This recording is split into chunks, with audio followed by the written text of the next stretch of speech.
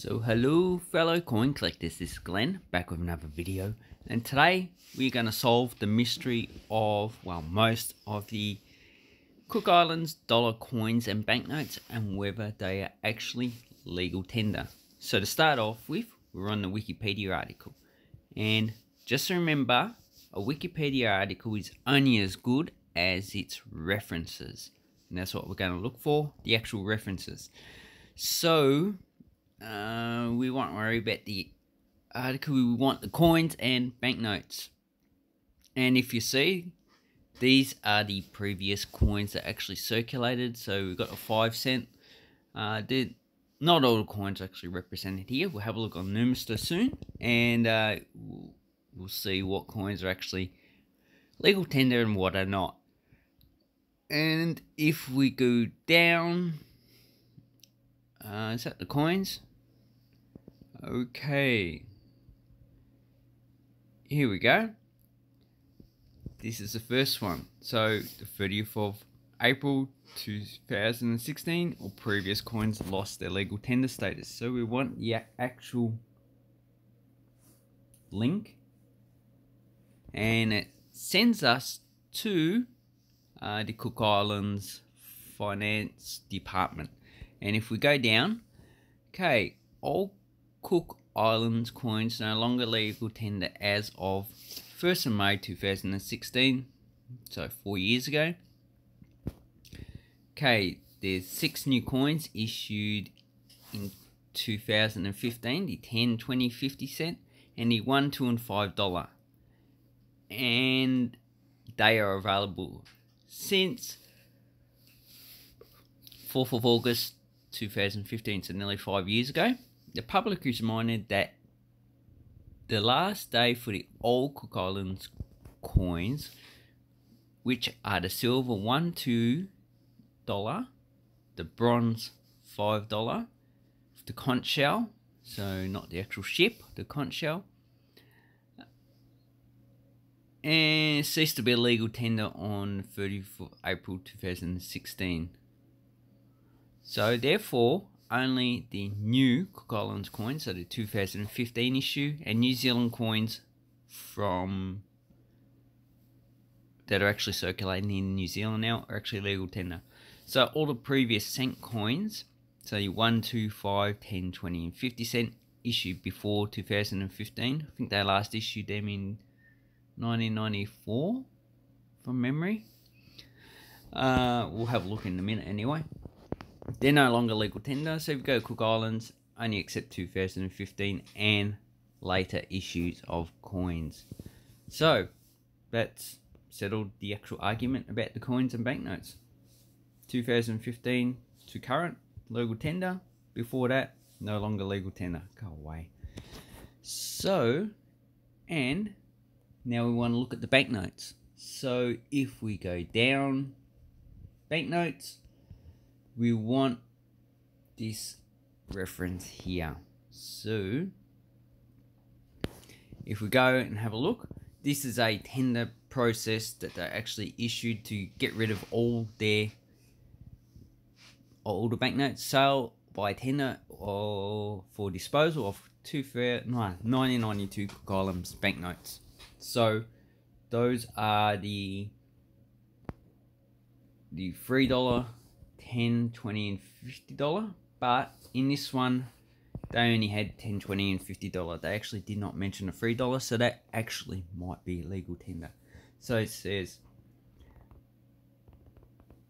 the Ministry of Finance and Economic Management seeks suitable companies, groups or individuals to submit a tender for the sale of its inventory of banknotes issued in 1992 and now out of circulation. These notes are no longer legal tender but have a value to collectors of banknotes worldwide. So it's just saying that Cook Islands banknotes, the $10, $20 and $50 1992, no longer legal tender. So that clears that problem up, because a lot of people were worried, are these legal tender or are these not legal tender? And no, they're not. So I'm Not too sure, but $3 could still be legal tender. Or the earlier issue of banknotes issued in, I think it's 1987. I need to actually look that up now. So I'm on the PC. And where's Cook Islands? Okay, so the first issue, free, 10 and $20, 1987. So those ones, not too sure if they're legal tender. I would say probably not. Probably the $3 still is, along with the 1992, but the rest are not. So that clears up that. So let's have a look at Numista. And here I've got the actual coins. So the 1 cent, no longer legal tender. These coins as well, the aluminium, 2013, no longer legal tender, because they're before 2015, so that should be demonetized. The 2 cent, no longer legal tender. When was it last issued? 1983. Yeah,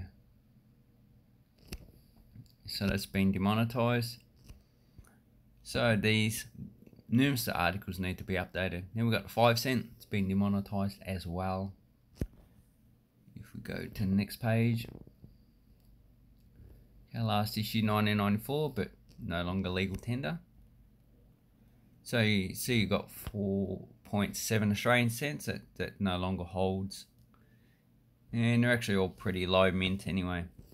So 40,000, still not really worth that much. So people going, oh, low mintage means it's worth a lot of money. No, not really.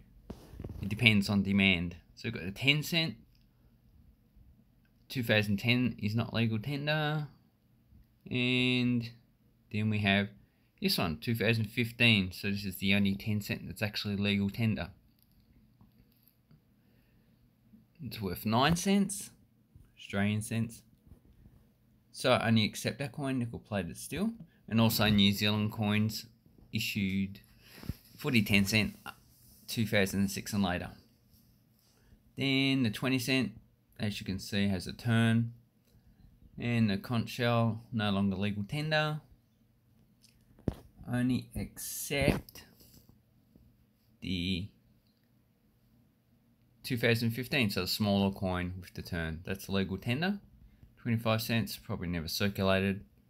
Not worried about those collecting crap. 50 cent with the tuna, no longer legal tender. Or the turtle, no longer legal tender. That's a large coin, 31.75 millimeters. Where is the... Did I issue a lot of commemorative stuff?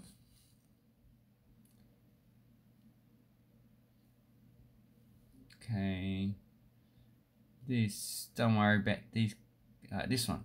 So the smaller coin, 24 millimeters, is the only one that's legal tender. Nickel plated steel, so actually looks different than the copper nickel coins. And these seem to be a frozen date, I reckon. Although what Pacific Islands does now is that they actually these large $1 coins no longer legal tender, is that they just like issue or mint a large. I'll get rid of the commemorative stuff. So you go down here, unselect all, just put standard, circulating commemorative, and there you go. What was I going to say? So then we've only got 2 pages. Yeah, I forgot what I was talking about. Yes, I only accept the 2015. So this $1, as you can see, it has a scallop shaped and a commemorative round one. Not too sure about this round one. Why was that issued? Has to be a commemorative one of some sort.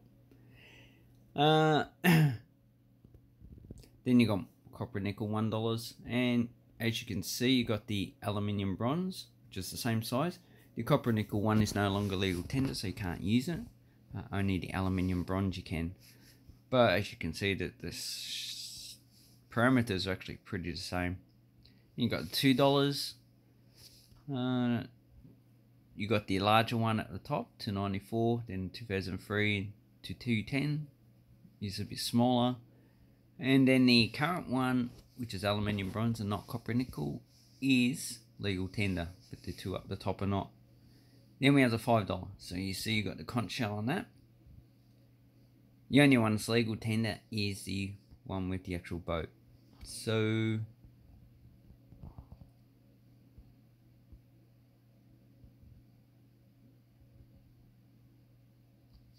and if we look at eBay, we can see these are the actual coins that are actually legal tender. So these are all 2015, so these are the only ones you should actually be using on the Cook Islands. But if you get any of the other coins, they actually sell quite well, and you should have no problem in actually selling Cook Islands coins. So yeah, I wouldn't actually throw them out. How much was that? $30. Wow, that's expensive. Expensive Cook Islands set. Anyway, that is the legal tender status of Cook Islands coins and banknotes, except for the $3 banknote. Anyway, I'd like to say thank you very much for watching my video. I hope it was informative and it actually helps you with the legal tender status of Cook Islands coins.